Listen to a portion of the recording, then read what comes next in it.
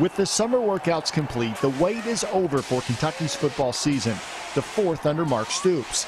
No one is more anxious than the head coach himself. We're excited to get going. It's finally game week. We've had a really good camp. Our players have worked extremely hard. We're in relatively good shape and really anxious to get going. One thing that makes this season opener unique for Mark Stoops is he's up against his former offensive coordinator, Shannon Dawson.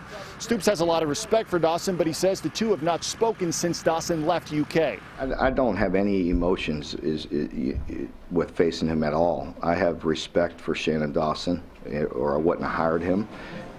We had as good a split as you can have. He was a professional. He handled it the right way.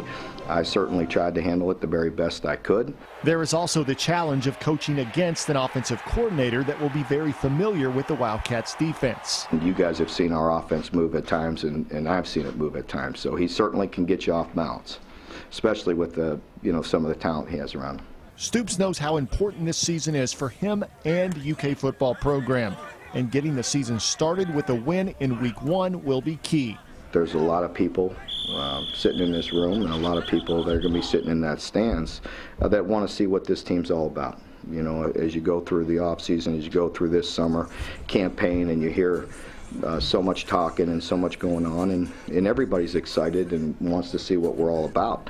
You can't deny that. I think it's important that we come out and play well, but every game's individually based, as you know, win or lose. We got to put this game to bed and move on. It's a long season. In Lexington, Lee K. Howard, WKYT.